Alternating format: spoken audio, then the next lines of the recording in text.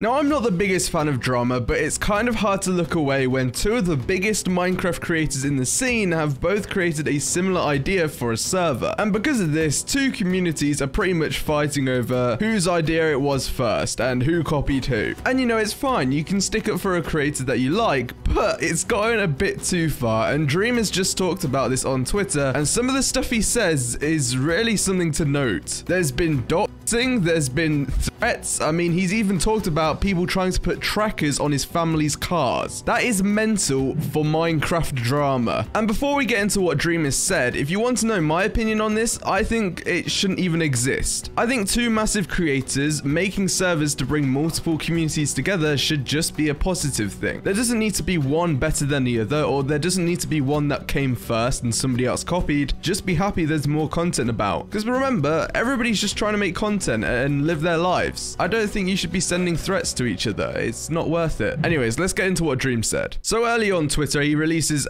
pretty much a book of just stuff. And at the start, it says, this is going to get a bit personal. If you're not in the mood to read something a little upsetting, then, you know, move on. But it's something he needs to say because there's a lot of community drama. He starts off with saying that when me and my friends started working on the United SMP, the QSMP hadn't even been announced yet. Quackity had kept things to his chest. He wasn't telling anybody about it. And Dream says he was just wanting to make another Minecraft server for everybody to play on, and he believes that Quackity was thinking the same thing. He then goes on to say that the idea was just to have a server to be able to hop on Minecraft and play survival Minecraft again. And after Squid Games, the Twitch Rivals event, we all agreed that it'd be awesome to have creators from around the world. So he started to work on the translation mod, which is one of the things that created this drama. He goes on to say that he storyboarded ideas for the SMP, got in calls with a lot of creators to talk about this and show his excitement for this idea, and he was just really excited to play Minecraft again after so long. He then goes on to talk about the QSMP announcement. He says he was surprised and reached out to Quackity to express support for the project. And he also told Quackity about the idea he was doing, the USMP, and how he wanted to bring people from around the world onto a server. And Dream also says that he asked Quackity to chat. Now at this time, the QSMP hadn't talked about any translation stuff and was solely English and Spanish based. So he thought that the two servers could coexist because they're sort of different ideas. And at this point, Dream was hoping to share the mod that he's been creating, the translation mod, with Quackity for the server if he was interested. But Quackity didn't really reply to him at this time. Dream says he assumed that he was probably overwhelmed and busy with the QSMP, so he reached out to multiple members of the server and got varying reassurance that the QSMP was a passion project to bring Quackity's two biggest communities together. The servers were completely different, with hardly any creator overlap or idea overlap based on what he was planning. And even those creators on the QSMP expressed strong interest in playing on both and excitement about all the communities coming together. To Dream, this would be a new era of SMPs. And then Dream goes on to talk about his interest in sharing the translation mod with everybody for free, and was hoping that he'd give it to Quackity as well so that he could have it on the server. But he didn't really know how to approach Quackity about this without trying to feel like he's butting his way into the QSMP project. And after talking with some of the QSMP members, it encouraged him to keep on working on the idea, and that the server, the USMP, wouldn't really be a Dream thing, a Dream SMP 2. It would be something where there's 6 other owners because of the massive communities in it. Each language would have their sort of own owner. Dream even says that Quackity was put down on the USMP's original owners list when they were looking for people to join and coming up with ideas. Quackity would have been the owner for the Spanish community, as this would have been before the QSMP was even talked about. Anyways, Dream goes on to then talk about his upload about the translation mod. He says that this video was originally planned to be an April Fool's joke. That's why there was people playing as George Not Found and his other friends. And after the video was uploaded, he posted a little promotional photo graphic for the USMP, which we've already seen. The next day, Quackity announced his translation mod for the QSMP, with the same functionality and everything the same. Dream says he can't lie and says that he was a little bit taken back and even slightly disappointed, as he knew this would probably lead to drama. But at the same time, he was also super excited and hopeful for the future of Minecraft content. Dream says he was excited to share ideas, potentially share development to make things even easier and better for the community, and just have a cool thing to talk about with Quackity that they were both working on and both clearly passionate about. After that, he says he reached out to Quackity again, expressing support and laughing about the fact that they had such similar ideas, but Quackity didn't even reply to his previous message, and he didn't reply to the new ones either. Dream says he bumped him, mentioning that there was a lot of drama going on with the communities and fan bases and it was building up, and suggested that they both talked about it and tried to work it out so they can avoid this being being a thing. Dream says that all the hatred and infighting of communities could have been avoided if the creators communicated. After that, days went by with Quackity not replying. Dream says he bumped him again, talked over the timeline of everything, etc, etc, but still no response. So Dream tried to reach out to other friends on the QSMP and figured it wasn't really something that Quackity had against Dream, it was just communication struggles. He says he was getting very stressed and concerned about it. He didn't want to lose a friendship between the two of them because of something that could have been talked about. He says that QSMP members and even non-members that were friends of his attempted to reach out to get clarity or figure out what was going on, and from what he gathered, there was no responses, and that it was strongly alluded from Quackity that you wouldn't be allowed to play on both servers if you were a part of the QSMP. Dream says this totally makes sense for Quackity, as there's not many creators on the QSMP and it takes a lot of time to make all the mods and updates for content, and you want it to be as active as possible. But this is where Dream goes on to talk about the communities splitting against each other and having hate towards each other. He says he's seen things such as threats, doxing, fights, slander, and a lot of hate between the bunch of fan bases. And he also says that personally he's experienced an elevated level of in real life threats and stalkers. He even had to get the police involved in somebody showing up to his house and even putting trackers on his family's vehicles surrounding this drama. He then goes on to say that this sort of stuff is the reason he wants to talk about this whole thing publicly, and he feels like clarity is important in this situation. And then in his final tweet he says it's really not worth all the drama. He wants to play Minecraft again with friends and really can't wait to doing so, and announces that the United SMP concept will be changed so that it's again different enough from the QSMP to not compete with it. He'll keep the main goal of uniting creators from around the world just to simply play vanilla Minecraft, so the original 10 creators from each language, these languages, etc. is going to be changing to a different structural format due to the QSMP. He doesn't want the two SMPs to be similar and had no idea they would be. He says his intention was never to try and compete with another SMP or cause any friendship problems or drama in the community. It was just to have fun and put out cool, unique content. His final part of this tweet goes on to talk about how he loves everything that Quackity's doing and has a lot of respect for Quackity, and believes that all this drama and all the terrible stuff that's going on shouldn't be happening, and that if you are doing this stuff, you just aren't welcome in the community. Now, I believe Quackity hasn't responded to any of this just yet and hasn't spoken about it publicly, and in my opinion, I do believe he will go on to at some point because this has gotten way bigger than it needs to be. But I think it's quite sad that Dream feels like he has to change up the whole entire USMP idea just because it's similar to another SMP. At the end of the day, they're just making content, and both of these SMPs can strive together. There doesn't need to be one SMP shadowing the other or one SMP better than the other. They can both just live, and if you don't want one overshadowing the other, just support both. At the end of the day, it's all free content, and if you don't want to watch one, you don't have to. You don't have to start harassing people and doing this terrible stuff to each other because one person likes a different thing to you.